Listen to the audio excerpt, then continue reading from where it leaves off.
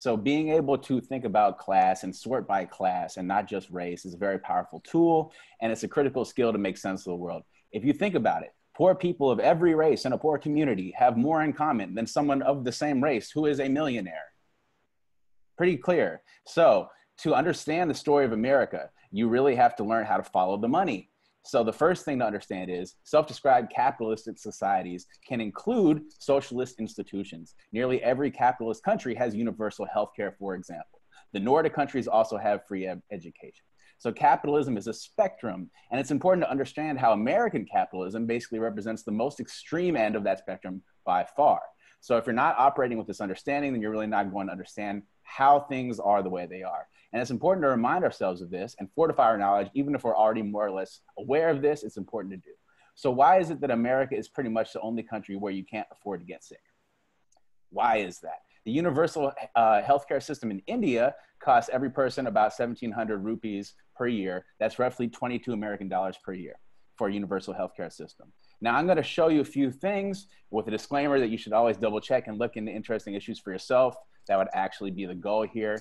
And some of these are a couple years old, so it's always small differences, but this will at least put you in the right ballpark of thinking. So I'll try to be rapid here. Okay. This probably is something you can see now. All right. So the first thing to point out. Something naughty.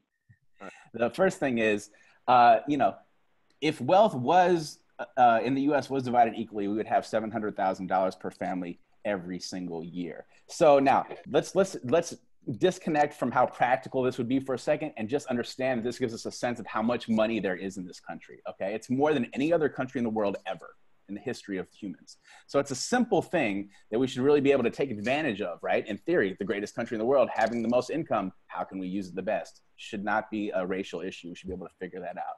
So next, the median salary for male workers back in the day, 69 was 35,000. Today it's 33,000. It's gone down. So is that a good use of all this income that we have?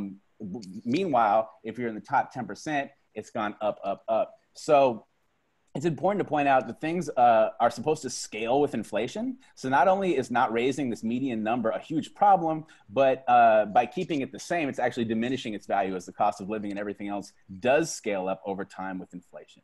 All right, so just gonna keep it moving. Now for this next one, just look at the left-hand side. I know there's a lot here. These are 5 different tax brackets, 20% at the bottom, the next 20, the next 20, the next 20, the next 20.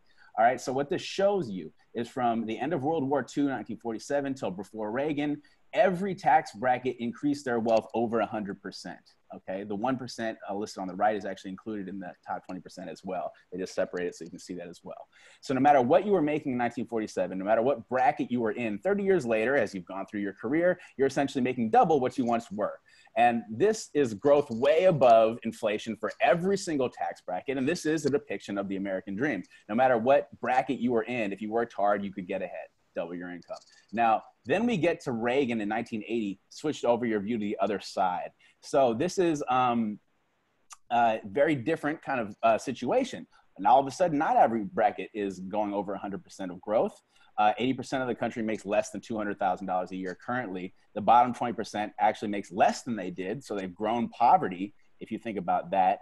And then you can see just incremental things. And look, this is even like an even distribution. It's almost like this was designed by a group of people who knows how to design systemic, systems. And then suddenly, there's a strong argument that, the American dream kind of died with Reagan. It's never bounced back, and that our generation has never actually grown up in the American dream because it was been engineered away from us. So this brings us to the next question. You can see the top 1% and how much they're making, right? The next question is like, what should minimum wage be, right? So, just look at the blue line. There's no argument for minimum wage being lower than $18.85. That's the minimum wage, but it grown with productivity, and you can argue it could be higher in our American system. Even with the light blue line, that would be a vast improvement to what we have. That's if it had grown with average wages. But we see that we're the red, where it's $7. Now this has grown in some of these years recently. But it's still, in Australia, it's like $20. Okay, so we're like less than half of what we should be for minimum wage, and that's ridiculous. And keep in mind, that's not just affecting poor people, because every tax bracket is scaled up from there. So all the other tax brackets, all the other things you would be taxed would be higher. So you would actually, it would help most people just to increase minimum wage. So I'm almost there, guys. So this is Trump's America. 2017, 1% grabbed 82% of all of the wealth created by our country. Not to mention things like today, where like 500 billion tax dollars just went missing, which is more than the GDP of many countries. It would certainly be enough to more than pay like multiple times over for a universal healthcare system during this pandemic, but we just gave it to the ruling class instead. So next, how do we tax that ruling class? How do we tax the hyper rich? This is probably the best thing I have for you. This starts in 1918, which was the end of the Spanish flu, our last pandemic. In 1918, we had finished World War I. The Spanish flu had affected a third of the world, documented somewhere between 20 and 50 million deaths, way more than now currently, but this is not over. And, there are estimates of 100 million dead. So how did we get rid of it? We rounded up the richest bracket. We taxed them. We said, hey, rich people, you usually make insane profit off of us. You can afford it. You're going to need to bail us out for a change, as opposed to like the 500 billion tax dollars we just gave to them a couple months ago with no oversight at all. Then we look to what we get next to 1923. We get to the roaring 20s, where the top tax bracket is making historically more money than they ever have before. And we start experimenting, coincidentally, with lowering how much we tax them. Oh, I wonder if they had an influence on that. This is also around the period where monopolies were being created and legislated against. All of a sudden, we get down to 1928, 1929, and then we get straight to the Great Depression. I guess that's just a coincidence, right? So how do we get out of the Great Depression? Oh, 1945, we get the tax bracket and we tax the fuck out of them. Again, what a coincidence. It got us out of that period. This is the end of World War II. Now we're doing well. And we lower it back down to 70 for a period of years that seems like a good balance. That brings us to 1980, which is Reagan. So in Reagan, he had basically one job: reduce that number from 70 even lower. It's never, let's see how they can do that. Let's enter back into that game. And so he brings it down to 50%. He drops it 20 points right away. And then before he left office with Alzheimer's, we know that Reagan had one more for us. He brought it down to 38%. Clinton did not change that. Bush Jr. made it worse, and Obama didn't change what Bush Jr. did, even though he vowed to overturn the Bush tax cuts when he was campaigning. So who's disagreeing with this? Nobody. We actually haven't seen a single instance of increasing taxes on the top bracket since 1955. We're the only country who can really claim that. And it's almost like we have the secret code of how to get through tough times. It's almost like we've proved that this works in America multiple times now. So what about racism? These are my last couple things. Basically, what about Black people in particular? Well, any healthy growing demographic should grow over time with home ownership. You can see that hasn't happened in 50 years. This is a facet of institutional racism. Also, Black unemployment hasn't gotten worse. It has gotten worse, not better. And look at Black incarceration. Before the prison industrial complex, it was 604 per 100,000, and now it's 1,730. What a coincidence. All right, so just on this point to spur this kind of thinking. So here's the effect of the prison industrial complex on all Americans, again, ramping up during the Reagan years as it was being created. Reagan administration decided they had to redesign slavery to keep American hyper-capitalism going long term. So they built the prison industrial complex, and now that is a tremendously high proportion of this group that are Black males convicted of nonviolent crimes. That's the majority group here. So we know that in prison, you work for an average of 33 cents an hour, and it's a multi-billion-dollar industry. So this is slave labor. And you could also, of course, lose the right to vote ever if you're convicted of a felony once. So where do our tax dollars go as my last couple things? So here's if you make $50,000 a year, you see that the most is we pay $247 for defense. Actually, that's gone up.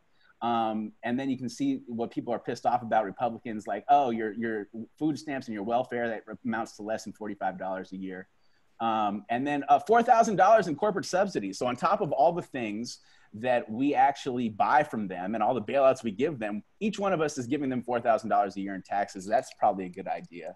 So again, in India, everyone pays an equivalent of $22 a year for universal health care. So it's very possible to take $40 out of my defense payment or my corporate subsidies and move it over to a universal health care bubble. All of a sudden, none of us need to ever pay medical bills. 90% of medical bills are gone. For every single American, no one ever has to lose their house when they get sick. You commonly hear Republicans trying to cut out this part about welfare and food stamps. Trump's actually lowered that. He succeeded in that. But you know, people are mad that we're paying $40 a year for that, right? So finally, just look at the to that point, look at the red line. That's from 1980.